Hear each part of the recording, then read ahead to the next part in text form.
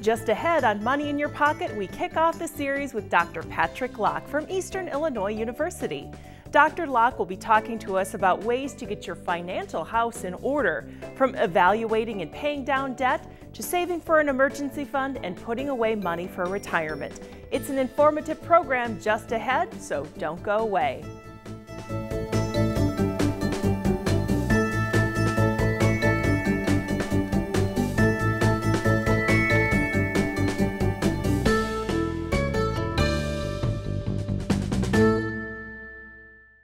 This program is made possible in part by Credit Union One. Proud to support Money in Your Pocket. Credit Union One offers savings and lending options. Additional information on membership available at creditunion1.org. Loans subject to approval. Accounts are insured up to $250,000. By member's choice, this institution is not federally insured. Welcome to the first edition of Money in Your Pocket. I'm your host, Lori Casey. And to get things started on this series, we're welcomed by Dr. Patrick Lach from EIU School of Business. Thanks for joining us. Thank you. Well, today we're talking kind of about how to get our financial house in order. But before we get into that, tell the viewers a little bit about your background. Sure. I received my PhD in finance from Mississippi State in 2008.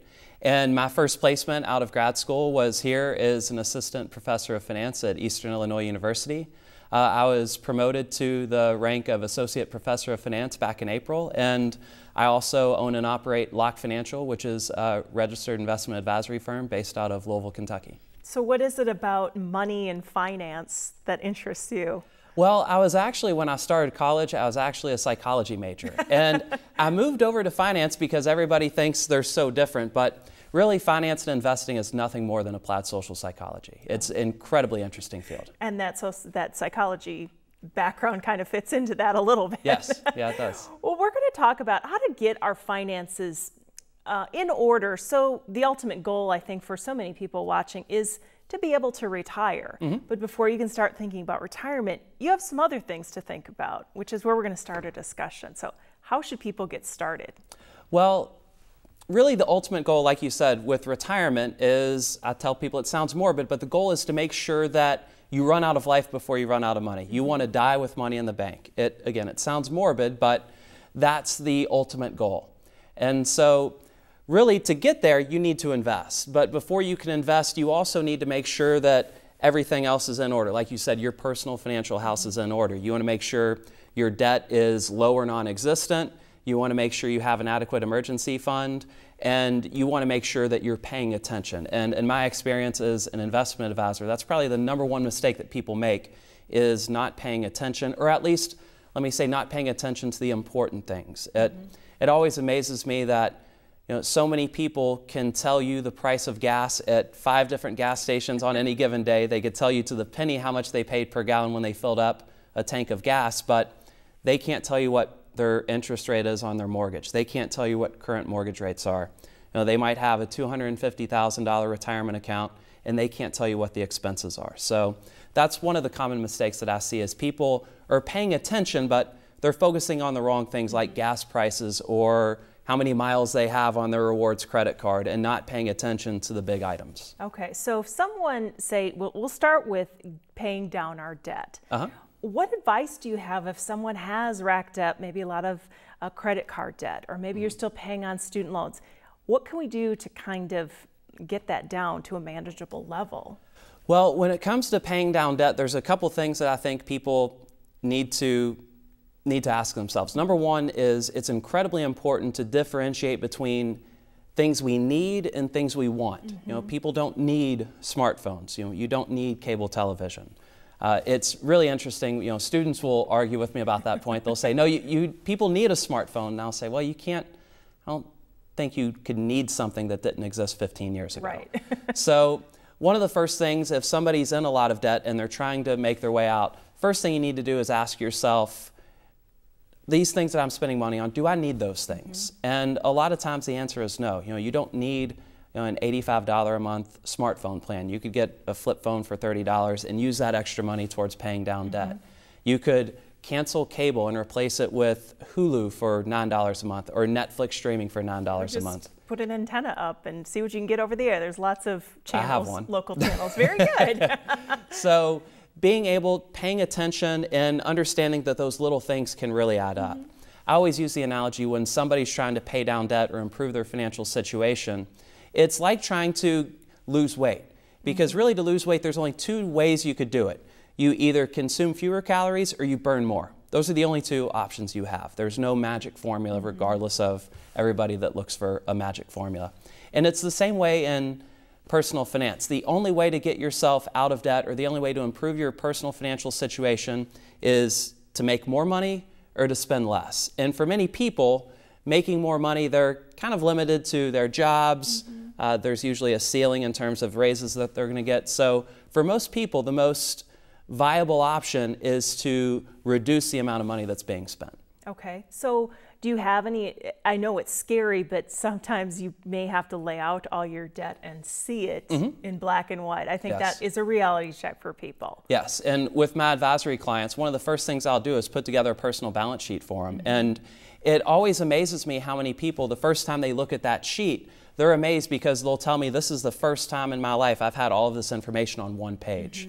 So it does help to list your debts, to list your assets, and to move forward from there. Another thing that I think is valuable in trying to get out of debt and controlling spending, again, going back to the weight loss analogy, usually anytime somebody is wanting to start losing weight, I remember as an undergrad taking a nutrition class, and the teacher said, you know, don't make any changes, just write everything down for a month and look at how many calories you're taking in. And of course, when you do that, for me it was eye-opening because I didn't realize, you know, sometimes you just get in a habit without thinking of it. Putting stuff in your mouth just like you're going to lunch, going out to lunch, buying this here, there. Exactly. And I tell people, you know, budgeting I think is an intimidating process for a lot of people. And I always tell them, start with just write down everything you spend every day, put it into a spreadsheet, total it up at the end of the month. And I think many people are amazed at, you know, how much money they spend on things like going out to eat at restaurants or entertainment or cable television. So I think writing everything down gives people an idea of where they need to cut back. It's the only way you're going to see it in black and white. It is. And freeing up that money and using it to pay down debt is going to pay dividends because as your debt balance gets smaller, as you start knocking out payments, or as you start knocking out debts, those payments that you were putting towards those debts, you could free up towards paying down other debts. So you had said before there's important numbers that people should be concerned with. Maybe not so much the price of a gallon of gas, but you said interest rates.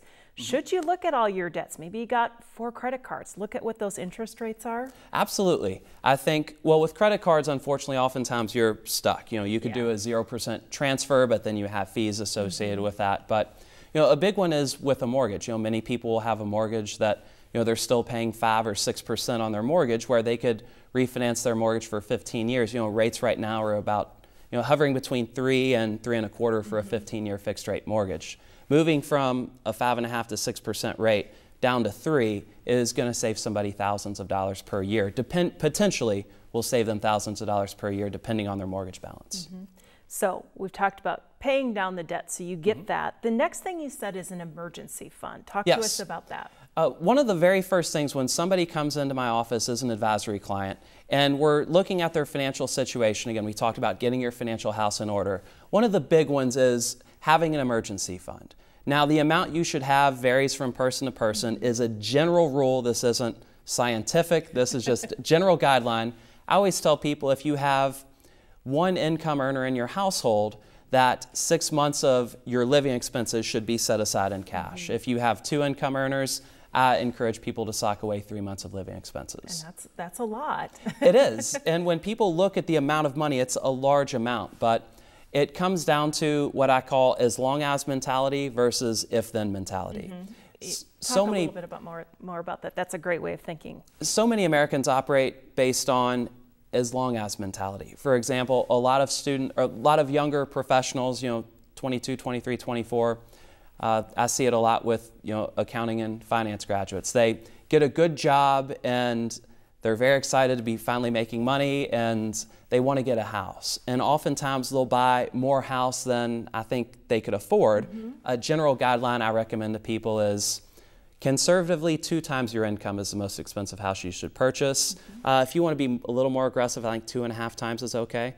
But I'll see people, and I've seen financial writers say it's okay to go 3.5 to 4 times your salary for a house because you'll get raises every year, and yes, it's too much house now, but as long as you get your 6% pay raise every year, well, in 5 years, you'll be making 33% more than you do now. So as long as you keep getting that 6% pay raise, you'll be able to afford your house in 5 years. But people don't understand how many implicit assumptions are built into that one assumption of as long as I get a 6% pay raise.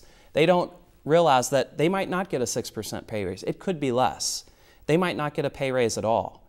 Or not only will they the possibility of a 0% pay raise, they could get a pay cut. They could be furloughed. Even worse, they could be laid off. So that one, as long as I receive a 6% pay raise every year, there's essentially 4 implicit assumptions in there. And so when you get into as long as mentality, I think you're building a very delicate house of cards, and any slight unexpected emergency is going to knock them all down. So the reason an emergency fund is important is, in my experience, and I'm sure most people could relate to this, emergencies don't come along on a nice, predictable schedule. When it rains, it pours. That's exactly right. It was about 1.5 years ago, the hot water heater went out at my place, and so it's $500 to buy and install a new water heater. And literally 1 week later, I take my truck to the shop, and they say, well, it's time for a new set of tires, and it's time for transmission service, which was another $500 expense. So there was $1,000 in unexpected expenses immediately. It would be nice if they came along exactly every 3 months, on the 15th day of the month, but that's why you need that emergency fund. And that gets into if-then mentality. Okay, let's get into that then. So instead of saying, as long as I get my 6% pay raise every year, you can get into what I like to call if-then mentality, which is a much stronger place to be financially. Instead of saying, well, as long as I get my 6% pay raise every year, of course, there's a possibility, what if you get injured and you're not able to work? Well, in my case, if I become disabled and can no longer work, then I will have a disability insurance policy which will pay me while I'm not working. If my hot water heater, quits in the same week that I have a $500 service to my truck, then I will take the money out of my emergency fund. So living based on if-then mentality puts you in a much stronger place as opposed to living based on as long as mentality. All right, so let's talk a little bit about using credit to your benefit, because we all know that you need some credit and credit history. The problem is we tend to sometimes as Americans put everything on credit, and that hurts us by having so many. So what are some ways that we can use credit to benefit us later? Well, credit is something you have to be very careful about using credit. So, some people can have a credit card and be responsible with it. Other people will have a credit card and be irresponsible with it. There's so many things that we have in our culture where some people could use it responsibly, some people can't. Some people could go to Las Vegas and play the slot machines for 30 minutes and go home. Other people are going to be there all night. So you have to be very careful with credit, but at the same time, it's important to be aware of your credit, but I think many people place too much emphasis on building credit and having a strong credit score. You want to have credit, but in terms of a credit score, I think many people overemphasize that importance. The highest FICO credit score you could obtain is 850. And many people are obsessive about getting to that 850. They look at their score every day. They sign up for the daily email summaries. But the reality is, at a score of 780 or higher, somebody with a score of 840 versus somebody with a score of 780, they're not going to get a major difference in interest rates. In fact, in many cases, there's going to be no difference in interest rates. So it's good to know your credit score, but don't be obsessed by it. Exactly, and a little bit of credit is okay. If somebody has maybe, they took out a car loan and the interest rate is very low. In that case, it might be okay to leave it there and make the minimum payments and do other things with your money. But somebody that has a car loan with a huge monthly payment and a huge student loan payment and a huge mortgage payment, that person needs to get aggressive about paying those down. Let's talk about prioritizing. Yes. That's important because you may have mortgage or rent and student loans and living expenses and credit, and what comes first?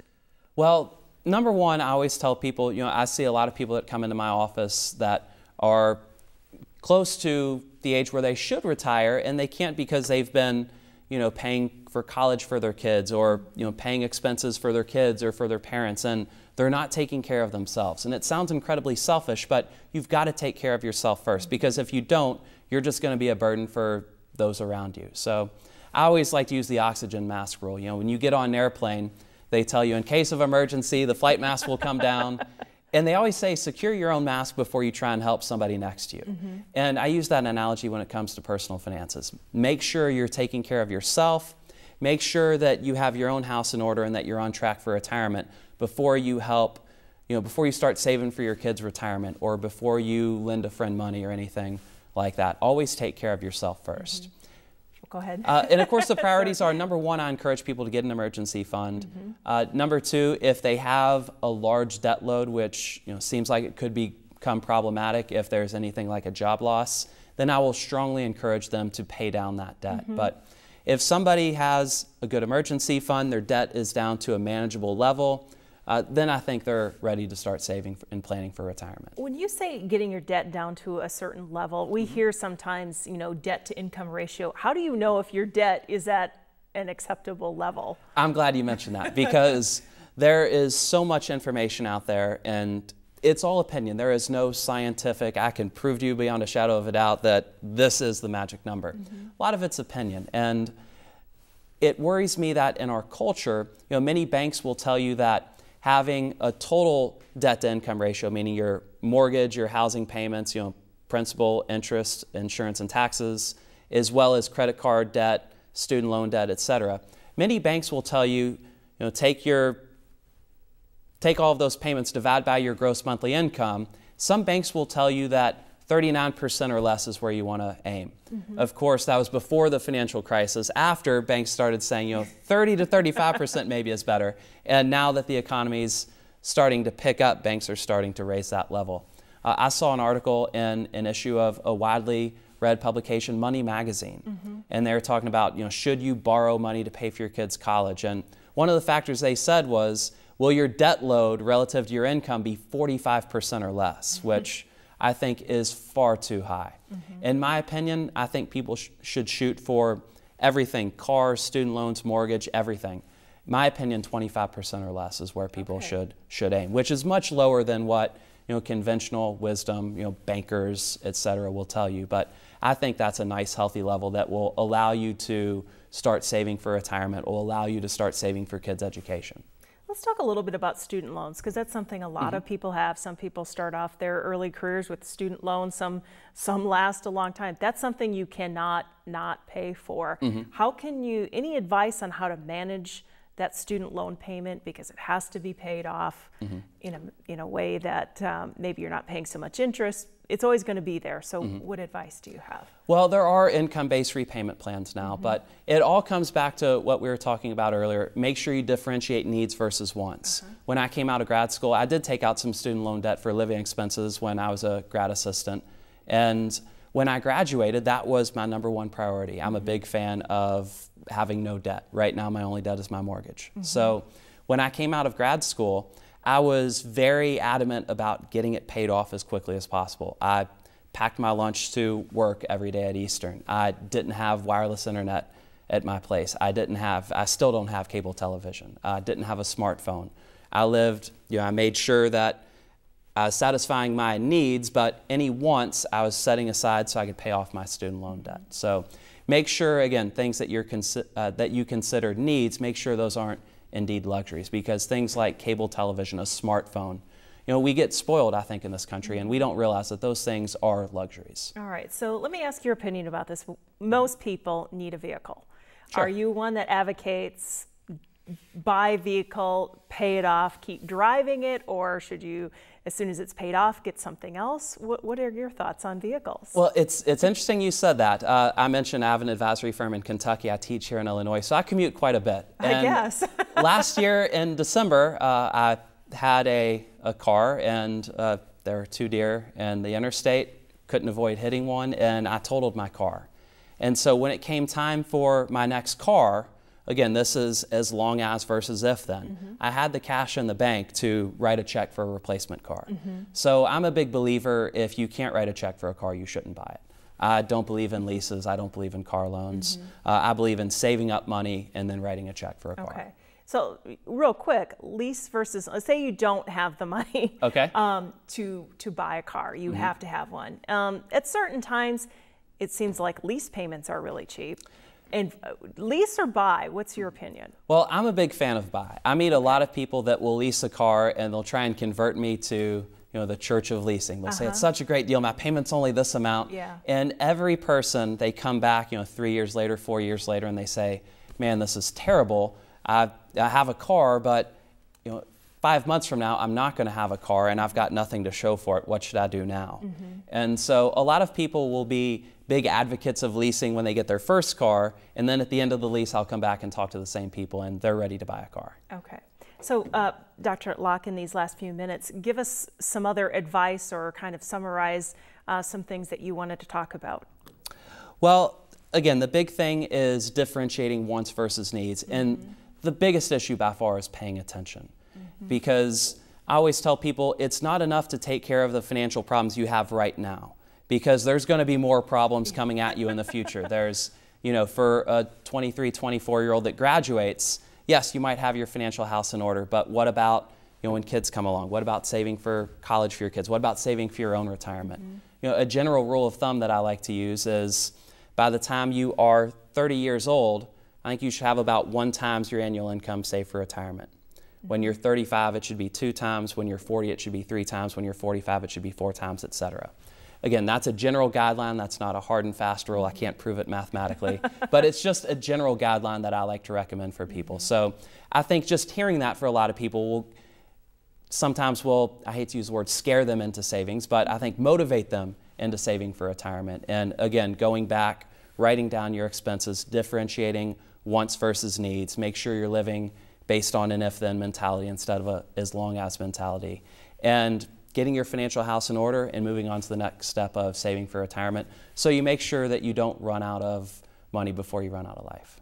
So Dr. Lach, if someone out there is watching and this is so overwhelming because they feel so far down in the hole, what kind of psychology, I'm going to pull from your psychology background, can you think about to get yourself out of that financial hole and getting things back in order? You've got to get started. And it's important to get those small victories under your belt, even if it's just paying down that credit card a little bit, even if it's just a matter of canceling your smartphone plan and getting a cheap flip phone, even if it's canceling your cable so you have that extra $60. It's, again, just like getting in shape physically. Some people are intimidated to start working out, but it's a matter of, just go for a walk. Do something to get some victories behind your belt so you could get some momentum and carry that momentum into knocking out the rest of your financial goals. Because I could speak from experience when it comes to savings. When I started at Eastern, I maxed out my retirement plan, and it's one of those things I never thought about. The money just came out. I never missed it because it was never there. And it's something where once you get in the habit of doing it, it doesn't feel like you're doing it. And then every now and then, I'll go online and check my account, and I'm amazed at how much that compounding and that savings is working to my benefit. So I always tell people, don't look at the final destination because you're going to get intimidated. Just focus on, set goals, set priorities, and just focus on making progress. All right, Dr. Lach, great information to get our Money in Your Pocket series started. Thanks so much for coming on the show. Thank you for having me.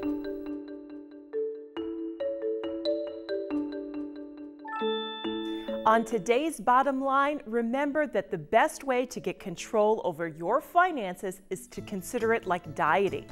Earn more and/or spend less. This way you can hope to cut the financial fat from your budget. Also, Dr. Lach recommends you think about any expenditure as a want or a need. We may all want that fancy car, but do we need it? If you can weed out the wants and get by with the needs, you'll be well on your way to financial wellness. And finally, expect those unexpected expenses. The bad things for your budget never happen on schedule, so have a rainy day fund that you won't tap into unless you need it. Well, that's our show for this week, and we hope you'll join us each week as we learn several more ways to keep more money in your pocket. This program is made possible in part by Credit Union One, proud to support money in your pocket. Credit Union One offers savings and lending options. Additional information on membership available at creditunion1.org. Loans subject to approval. Accounts are insured up to $250,000. By member's choice, this institution is not federally insured.